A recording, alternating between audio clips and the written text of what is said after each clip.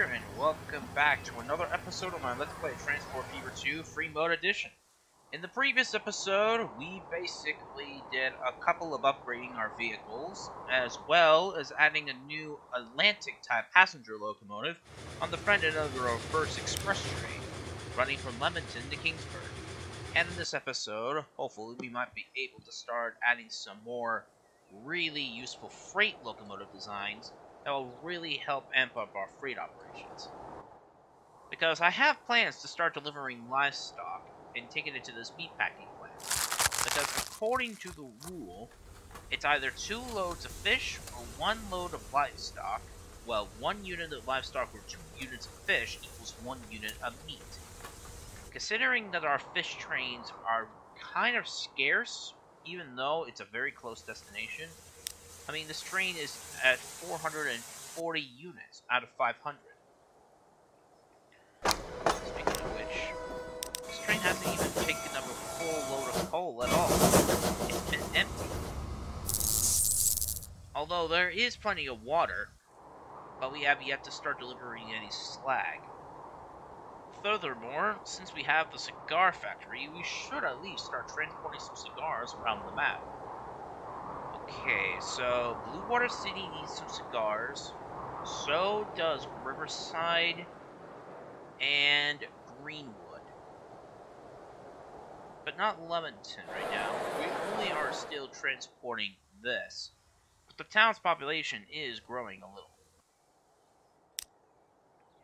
Let's not waste any time and get started on making some extensions. Now, let's see. Because of the area it's going to be operating, I think it's best I basically do it like this. Let's get rid of the catenary system because we don't need it right now. Place down the curvature here. Do that. That.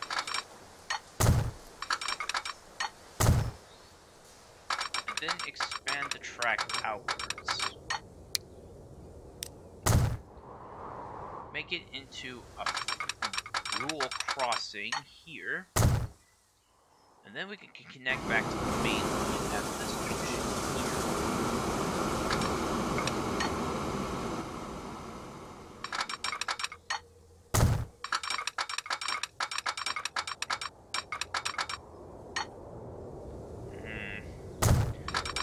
I don't like the look of that embankment there, but better than nothing, I suppose. We're building a bridge.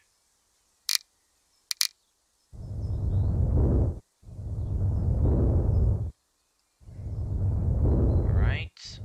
It's 1904. No new vehicles yet. We should be seeing some maybe in a few moments or so.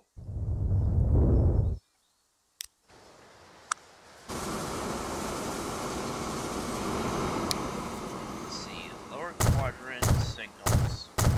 And why is this train traveling this area?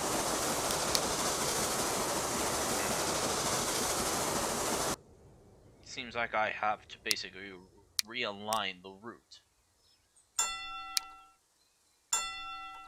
There we go, much better. No other services are using that track, so it's all good. I'm not basically allowing any freight or passenger trains to use this line because it's an industrial track. And I don't want my freight trains to race through freight stations because who knows when the next train will enter the platform will be.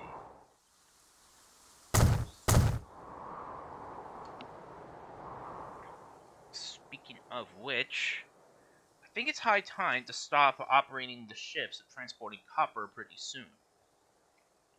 By that, we're going to basically start transporting the copper ore by rail. We already have some geared steam locomotives, so why not use those? I mean, sure, I would like to use these in logging operations, but these geared steam engines did do some work in mining operations as well.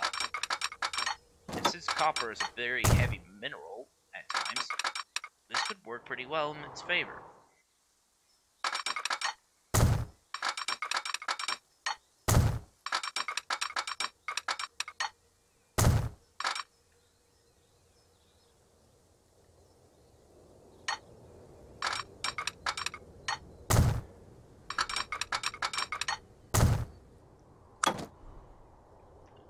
Yeah. Let's see. It only has 2 consumers, so it just needs a 3-track platform.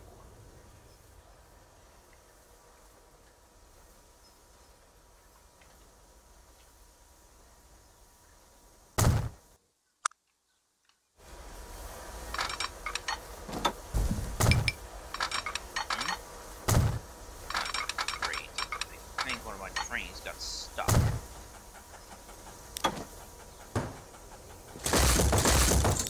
Also, why am I building this like it's a double-track main line? It really isn't.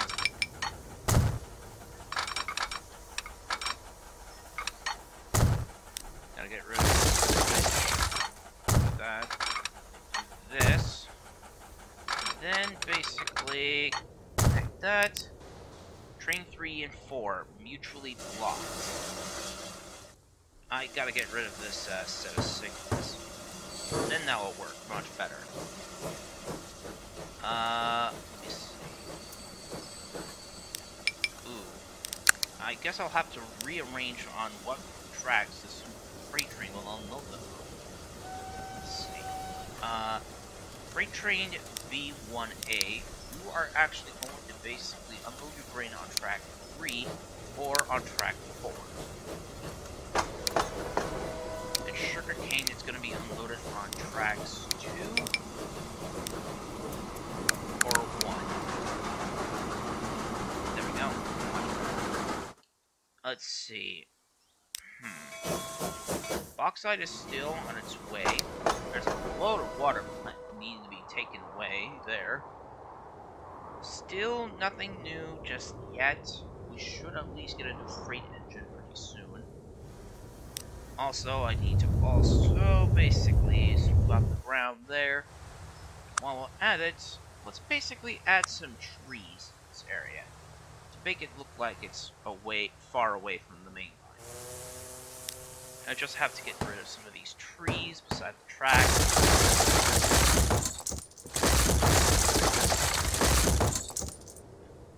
And basically, I'll do it. Of course, I'll need to set up some signals here. Yep, the lower quadrant signals are no longer available. Guess I'll have to use these variants instead. Oh well. At least they work the same anyways. But at least some of our main lines have already been set up with these signals. I might actually do an updated version of these signals eventually later on, but I'm probably going to save that until we have some proper vehicles for our freight operations. Which won't basically take too long, I believe. Let's see, 40 miles an hour. That's reasonable because this is an industrial line. And then we'll basically need to connect this.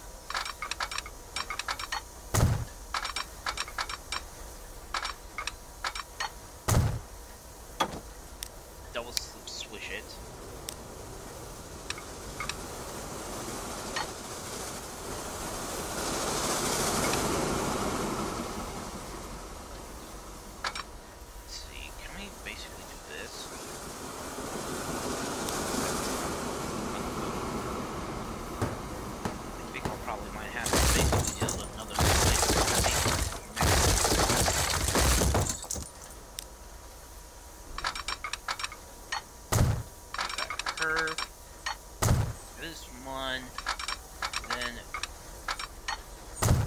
Do this design instead. Perfect. Double slip switch it. No, I don't want to add trees. I want to smooth the ground out. Well, it's about time we got ourselves a new engine. Now this is actually the original, well, that was the original version of the Atlantic that was used in the game before the recent updates. And they were all designed based off of the Great Northern K2 class, which was the name. Which means, for the first time, all of our local passenger trains are now basically going to receive this new piece of equipment. Kind of sad, really. The John Bull, the Virginia, the general, and these three 440s have done very well in passenger service in the last few years, but I think it's time for a much more modern piece of equipment to take over this passenger service. As for the passenger equipment itself of the commuter trains, I think it's going to be the same, just some green coaches, but no observation car. It's just going to be 5 coaches with a combination car. It's going to cost over $224 million, but however, these trains have a higher capacity and have a higher speed output. Speaking of which, Leamington. Wow, the most loaded we had was back in 1902 with 237, though the highest unloading was 249. We need to have more and more people load up at the stations. But, however, the first express service is actually doing pretty well. It has a lot of people waiting for it. Which reminds me, now with a new commuter engine, we could finally get started on adding a new set of commuter trains up and running too. We'll connect this station to Blue Water. This will be known as local train number 7. We'll paint it gray. Well, actually, dark gray. Well, actually, yeah, this gray. Wait, not that gray. This one. And we'll operate another commuter train that will travel down to Riverside.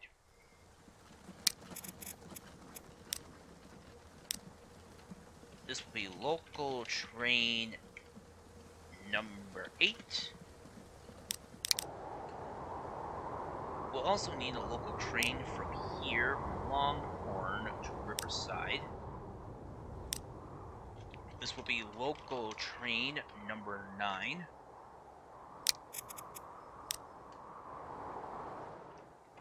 And I gotta set up another set of commuter trains to run along the line of the first express route.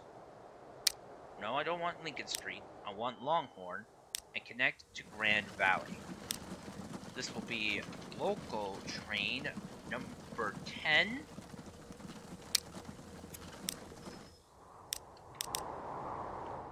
And this will be...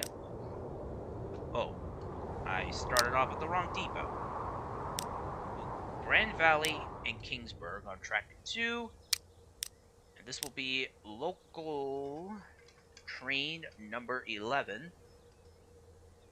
And the one that's going to be near Black Diamond City will be number 12.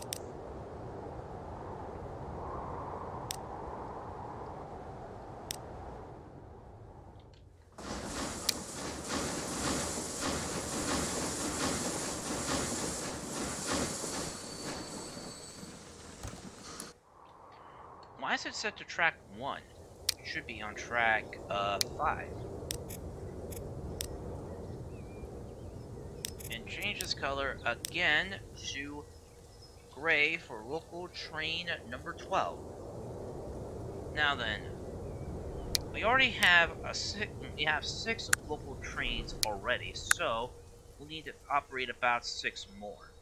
Oh, and we have ourselves a new passenger car, the Pennsylvania Railroad P70, which is a pretty good coach, albeit kind of heavy, though made of metal and very expensive to purchase. But since my company has been rolling in so much money since we're now completely out of debt, well, since we already paid our loan in full, we could at least be able to purchase some new passenger cars. These hold about 44, while the regular coaches such as these can only carry 48.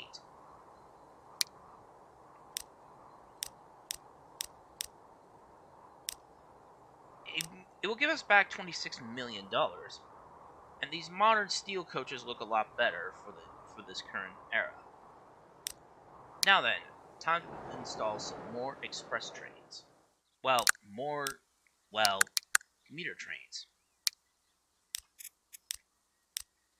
Another Atlantic and 5 of these coaches.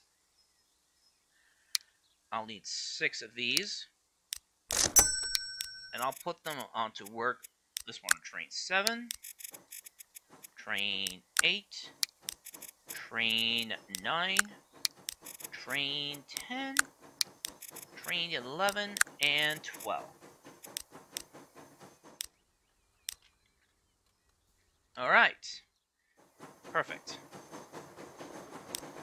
Now with our new commuter trains in action, we can also get started on what I was proposing to do, connecting the main line to Woodsburg, as we'll be operating another express train type very soon in the not-too-distant future, and I want to at least be able to get that locomotive.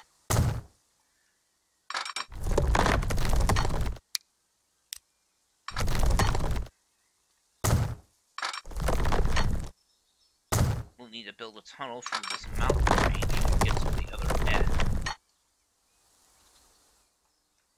Actually,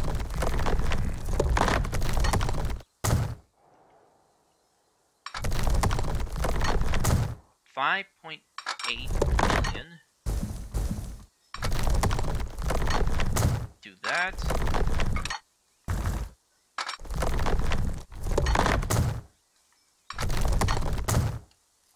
And then basically extend the track out across over this road.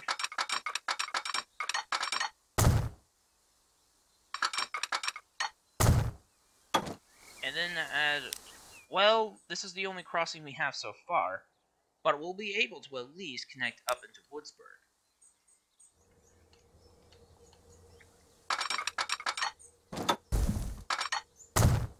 Just go up.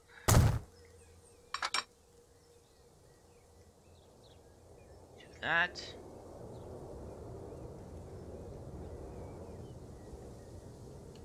Do that.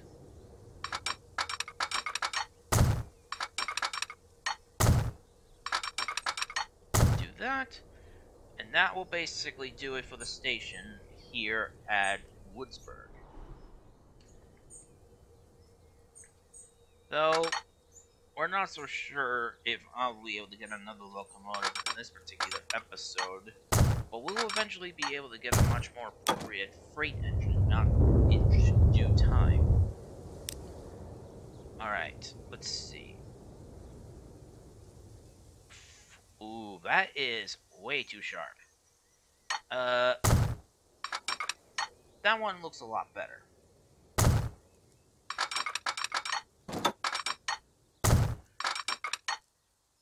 I'll just basically have to,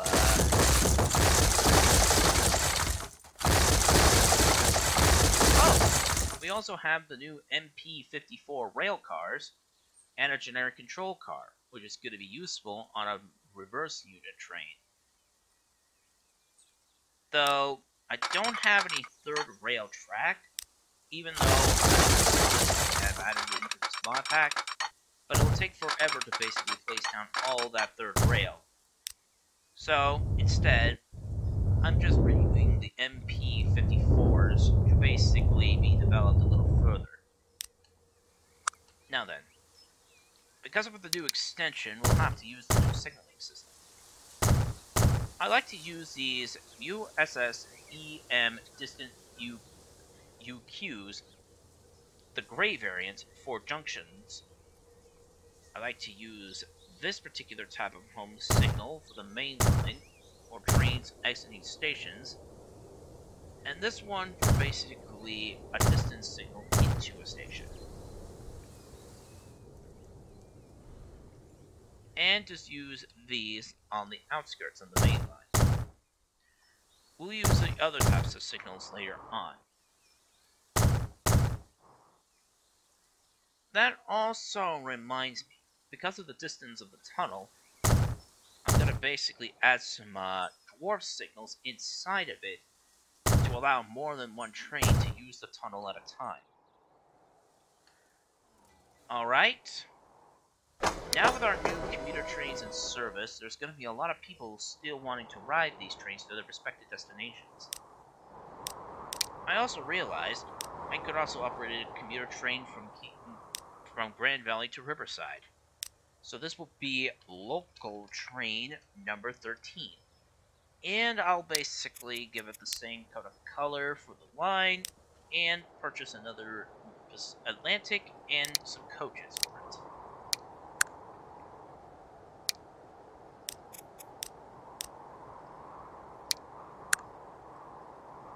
Alright. Let's add 5 of these. And put it to work.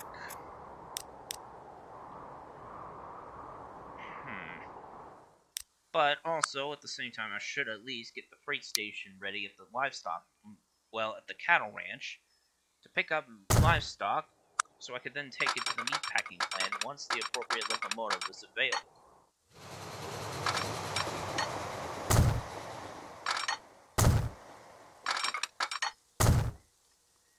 Those new Atlantics with those modern steel coaches are working like a charm. Although these Atlantics were designed back in the day when passenger cars were a little lighter and not made of metal, but they still do the job just fine. I'll add the dwarf signal here at the junction. And now, let's see. How many people have ordered? No one yet. But there should be some people loading up at the station very soon. Plus, we gotta also figure out how to replace these aging stagecoaches for something a little more modern and a little more mechanical. Also, I think I want to basically do a little work here at this station. So I'm gonna basically type up ballast, lower the brush size, and then just basically do a little bit of ballasting in this region area.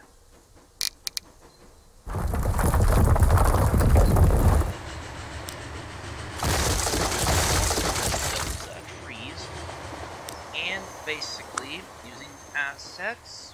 Let's see, it should be in here. Ah, there we go. Interlocking tower. And if I place it in just the right spot, like so. Nice.